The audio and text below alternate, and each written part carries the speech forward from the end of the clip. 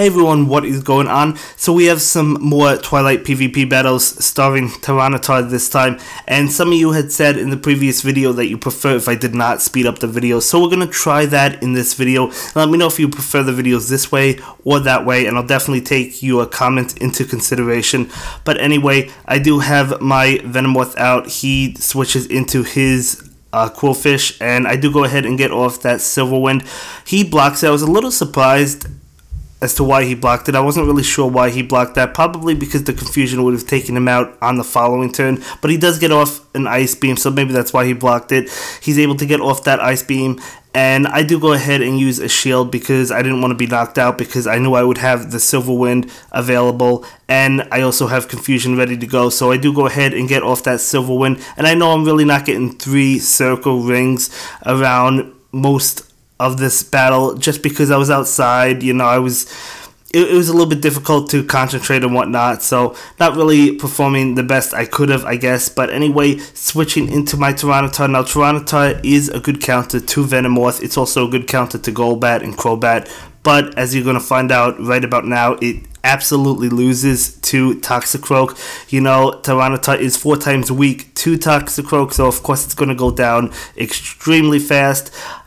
So yeah, I mean, Tyranitar is a good Pokemon. It could definitely counter some of the Pokemon I feel like you're going to encounter, as I said, like the bats or like Venomoth or even some other Pokemon, you know, but it's still not the greatest Pokemon in my opinion for this particular cup, so I wouldn't use it in the tournament. But, you know, it is a good one, but we do go ahead and take the win and knock out that Toxicroak with a Zoomel. So, yeah, that is definitely a win for us. So, good game, good game. I had a good game in that battle. And we're going to go ahead and move on, beginning with Clefable. He does begin with Alolan Ninetales. Now, you guys know I don't like switching first, so I decided to just stay in. And, yeah, we're doing about the same amount of damage to each other, so kind of even, but I do get off that Medium Mash. Now, of course, he's going to block it because of how frail Alolan Ninetales is, and that would have knocked it out. If it didn't knock it out, it would have done an extreme amount of damage. That's why he chose to block. He does get off the Ice Beam. Now, Ice Beam is going to do a lot to Clefable just because of how much attack Alolan Ninetales has, so of course I'm going to forfeit a shield in that situation. He decides to pull the switch into Tentacruel, and I do have my charge moves ready to go, deciding to use Medium Mash because Medium Mash, even on a neutral target, it's still going to do a decent amount of damage. Now, unfortunately, Tentacruel does resist it because it's part water, so, you know, still doing a relatively okay amount of damage, but nothing too great. But I decided to just stay in with another Medium Mash. He takes the hit. Wasn't sure if he was going to use the shield there, so yeah, even though it wasn't doing a whole lot of damage to Tentacruel, we still got it down to the red, so that Tentacruel is almost out of the battle. He does unfortunately get off his charge move, and I'm going to go ahead and block because Sludge Wave would do a lot of damage, even though I'm a Toxicroak and I do resist that. But yeah, we're able to knock it out with counters, so we almost have a Mud Bomb ready to go on whatever he brings out. And we're about to find out what he decides to choose and go in. Taking a little bit of time thinking about it. And yeah, he decides to go ahead and bring in that Venomoth. Now we are going to go ahead and pull the switch because Azumel is a good counter. It's a good counter to anything that isn't super effective against it, just because it's a really bulky Pokemon. He does get off his Bug Buzz, but yeah, it's not really going to do a whole lot of damage to it, just because, as I said, Azumel is really bulky. We do go ahead and get off that Ice Beam. Now, Ice Beam is going to be enough to do a significant amount of damage, if not knock it out, but he does go ahead and block. Of course, he's going to have to use that last shield just because of how much damage it would have done. Unfortunately, he gets off his Bug Buzz before I'm able to get off my Ice Beam, and that is going to be enough to knock us out. So it's really unfortunate for us. We do go ahead and get off that Mud Bomb. Now, he doesn't have any more shields to protect. Not knocking it out, but doing a lot of damage, but he's able to knock us out because Confusion is going to absolutely destroy Toxicroak, just because Toxicroak is 4 times weak to it. So we do go ahead and take the loss there. Still picking up 500 starters though, so I'll definitely take that. and we're going to go ahead and move on to the next battle right about now. But yeah, that was a really good one. I really enjoyed that. This battle, I am beginning with my Crobat. He is beginning with his Qwilfish, and I'm going to go ahead and pull the switch immediately into Venomoth because I know Confusion is super effective against poison Pokemon, so it was a good switch for me. He's still doing a good amount of damage to me as well, so, you know, it's kind of an even trade, but I thought it was worth it. He does get off the Ice Beam. I am going to use a shield because I didn't want to be knocked out. I wanted to be able to knock him out, so we do go ahead and forfeit his shield, getting off a Silver Wind. Now, I knew that he wouldn't block this Silver Wind because it's not going to do a whole lot of damage. Venomoth resisted, but, you know, we're still doing a lot of damage, a lot to him, and he's also able to knock us out with Confusion, unfortunately. But now I do bring in Tyranitar, which, as I said, is the star of this video, and it's going to be able to knock out that Venomoth easily. Confusion's not going to do a lot to us. Although bug moves are strong against Tyranitar. Actually, isn't it neutral because rocks resist it? I believe it is neutral.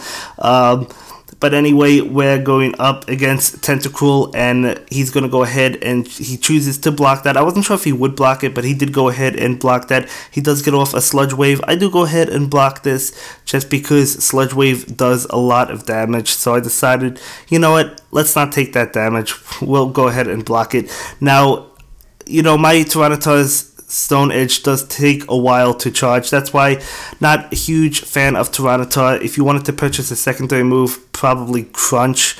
I don't know. I'd have to look at its move pool.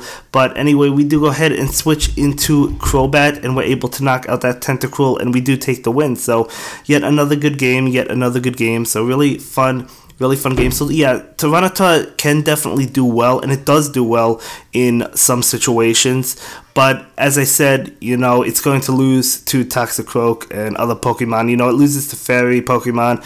It loses to Azumarill, you know, so, you know, it's a good Pokemon, but it's one I'm not going to use for this cup. So he begins with a Qwilfish. I begin with a Alolan Muck. I decided to pull the switch into Venomoth because I knew how much that Confusion would do to Qwilfish. And he does get off his Ice Beam, but I decided to go ahead and block it because I didn't want to take that damage. And I felt like that would have knocked me out or either done a lot of damage. But I do go ahead and knock out his Qwilfish, have a Silver Wind ready to go. And we're going to see what he switches into. I just used that Silver Wind immediately. So it's a Tentacruel. I knew he wouldn't block just because Tentacruel does resist it. It actually takes it quite well.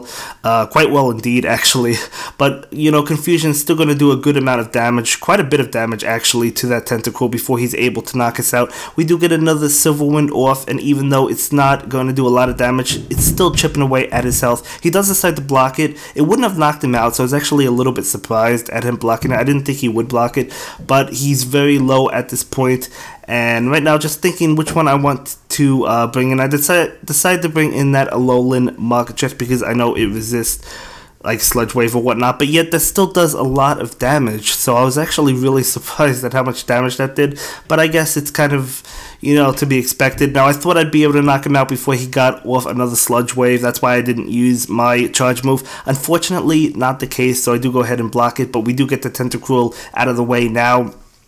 And I do go ahead and use my Gunk Shot attack, and this would have done quite a bit of damage if he didn't go ahead and block it, but of course he's going to go ahead and block it. He does knock out Alolan Muck, and I'm going to go ahead and switch into my last Pokemon, which is unfortunately that Tyranitar. And as I said, Tyranitar is not going to do anything to Toxicroak. Toxicroak completely destroys it, so you guys know I'm going to lose that match. You know, he didn't even have to use a charge move. He still would have knocked me out with counter, so that's a situation you really don't want to be in when you have your last Pokemon, Tyranitar, against a Toxicroak or something like that. So definitely a bad way to go. That's why another reason I prefer not using Tyranitar, but that's not the only reason. But anyway, beginning with my Alolan Raticate, just because I feel like I haven't used Alolan Raticate in quite some time, and I wanted to, you know, give it a try. He's using his Qwilfish.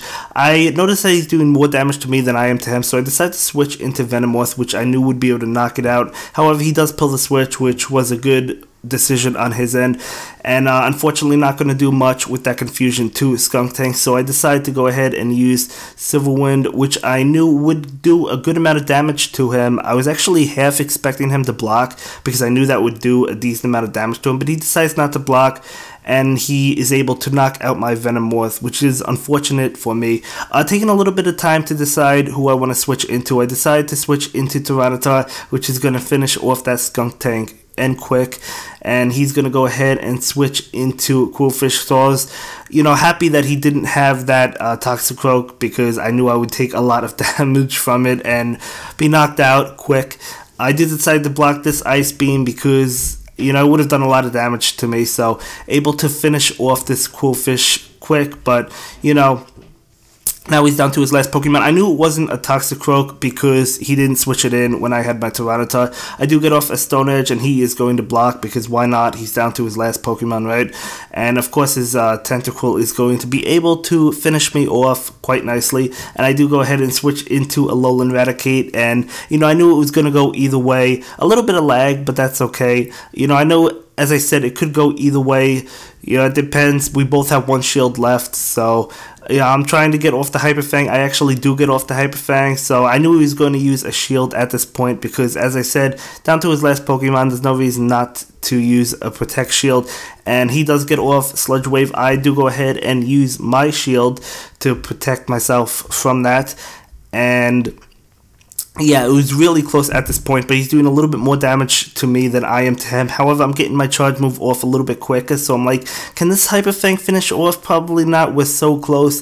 If I'm able to finish it off with Quick Attack, we're going to win, but no, he does get off that final Sludge Wave, and I knew Sludge Wave was just going to knock me out because of how much damage it does. So, good game. He does go ahead and knock me out, but look how close we were, guys. Just a little bit more damage, and we would have had that game, but that's okay. He does get off that Sludge Wave and win. So, good game, really fun game. So, we're going to go ahead and jump into another battle, and I believe we have a couple more battles left. And yeah, but that was a really good game. That was a really close game, you know, really fun. And I'm going to begin with my Azumarill. How bulky? Yes, it's incredibly bulky. He does begin with his shiny Umbreon, and he's going to go ahead and pull the switch because Umbreon can't do anything to Azumarill because his has dark moves. It's not going to do anything to a fairy type. I do go ahead and pull the switch into my Venomoth, which is going to be strong against Tentacruel because Tentacruel is a poison type. He does get off Sludge Wave, but I do go ahead and block that because Sludge Wave seems to do a lot of damage regardless of what it hits, even if it resists. But I do go ahead and get off a Silver Wind, and he is not going to block because it doesn't do a lot of damage. However, we're still able to knock it out with that confusion. So good old Venomoth able to knock it out, and we almost have another charge move ready to go. He does switch into his own Venomoth, so basically they both super effective against each other because they're both poison types. I do go ahead and use my charge move before he could use his, and he does block it, and he's able to knock me out. So, you know, really good move. I'm debating a little bit which one I want to go into. I decided Tyranitar because I know it's going to be super effective against that Venomoth, and it's just going to wreck through it. He does get off his Bug move, and I do go ahead and block it because bugs are strong against dark types, so I do go ahead and protect myself against that. And we do go ahead and knock out that Venomoth, and he brings in his Umbreon, but Umbreon, well, it's his final Pokemon, but his has dark moves, so Tyranitar is going to resist that. So I'm feeling pretty confident. I'm in a pretty good position. At least it's not Toxicroak, right? You know, so yeah.